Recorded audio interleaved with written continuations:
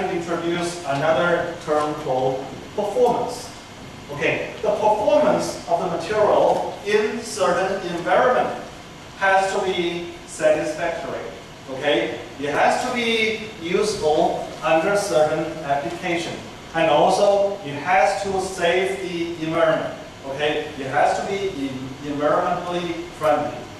Therefore, in these days, when people ask you what is material science and engineering, you're going to tell them it's no longer the relationship between processing structure and properties. It's the relationship between processing structure, property, and performance. Okay, so we have 4 factors, okay, for this definition of material science and engineering.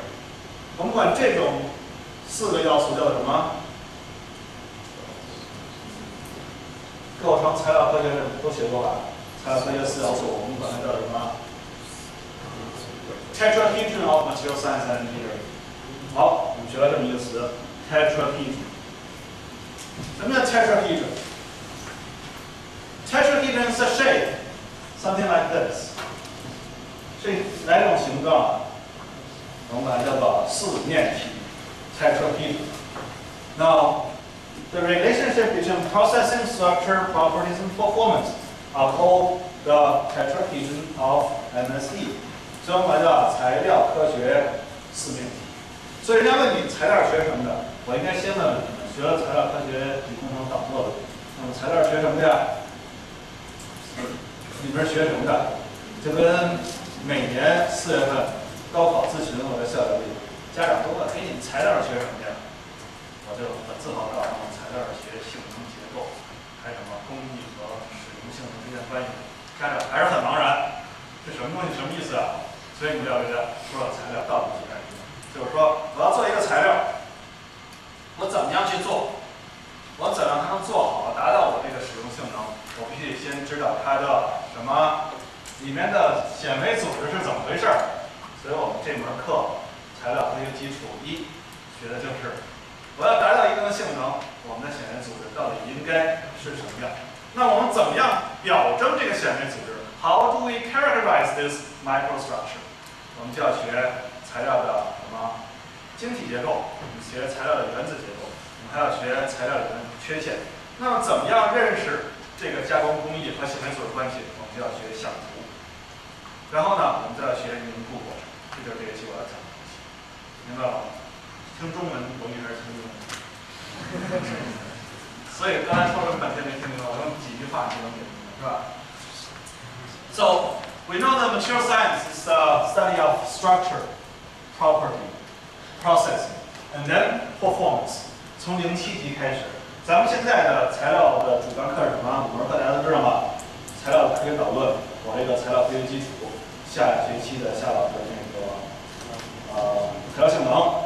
然后呢，还有材料工程基础，王春老师的最后一门课叫材料现代分析方法。就说你学了这么多材料，我知道我要看这个显微组是这样的，我怎么去看？用扫描电镜、用辐射电镜、用whatever电镜去看。那么这有材料现代分析方法，这是5门课，从07级开始，一共有6门课。第6门课就是环境材料的概论。为什么？那就是我们要强调这个 performance。现在你做出一个材料，我刚才说 structure, property 和 processing 都非常好的，但是如果你做出这个材料，在你的 service condition， 在你的服役过程中没有发挥作用，而且还破坏环境，那你的材料不是一个好材料。所以我们现在北京工业大学材料学院主导的都是环境友好的先进材料的制备和加工。所以呢，给大家就简单也说点这个咱们学院到底在干什么。所以我们一直在强调这个材料科学的4面体，因为你再往前翻哈，你翻我上学那书都不写什么是材料，我们那时候分的都特别细，我们都叫你学金属就是金属是一个数理，你学什么无机非金属的就是什么沙子水泥之类怎么做，就那些东西啊，我也不太懂他们那边。然后，但是现在都归纳为材料和这些概念一整合，我们发现各种不同的材料。它都有很多的共性，有很多的不一样的地方。所以呢，把它们共性联系起来，就是说，我们如果学一个材料，不管你是学高分子的、学陶瓷的，还是学金属的，还是学半导体的，还是学复合材料的。好，所要研究的无外乎就是它的什么工艺、结构、性能和服役本领、使用性能之间的这么一个关系。所以以后咱们上了财德基了啊，到现在不能再不知道你们是干什么的啊。大家问你们干什么的，你说我是研究结构、工艺、性能和服役本领之间关系的科学或者工程技术人员，好吧 ？All right, let's keep going.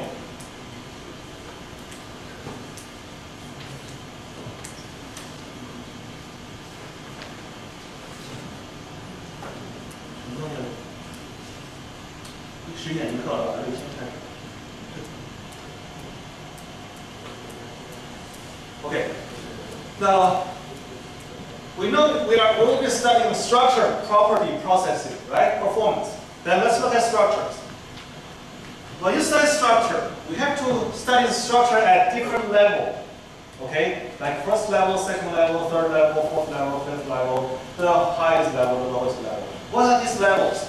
Okay, when we think about structure, some structures are really small, but other structures are very huge.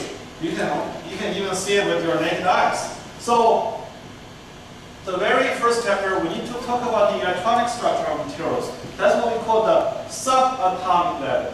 The structure at subatomic level. What do we mean by subatomic level? Everybody knows atom, right? Okay, subatomic level is we are looking at the structure smaller than an atom, or we are looking at a structure that has a lower dimension than atoms. So we call this subatomic level. Now this basically deals with the electronic structure of individual atoms. Okay, that defines interaction among atoms. Okay, some atoms are attractive with one another. Some atoms are repulsive with one another. It all depends on the electronic structure of the individual atoms. Then in this chapter, we need to look at the structure at subatomic level. After that, we need to look at the structure at atomic level. Of course, atomic level is bigger than subatomic level, right? So atomic level deals with you are looking at each atoms. Okay? How these atoms are aligned in a three-dimensional space. Okay? How each ions or atoms are well aligned. So arrangement of atoms in materials. Then for the same atoms can be different properties. Two forms of carbon, for example, graphite and diamond. So under this type of atomic level structure, we need to look at the crystal structure of materials. Okay? Different material will have different structure because the atoms in those materials are differently arranged.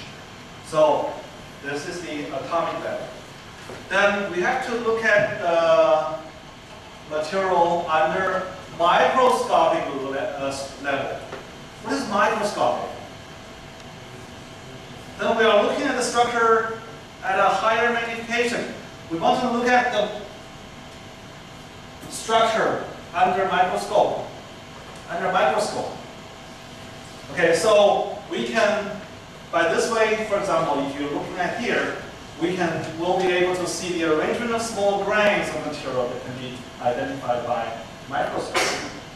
Okay, we can have different colors, different shades, okay, of the material under microscope. That is higher, this is bigger than atomic level. Okay?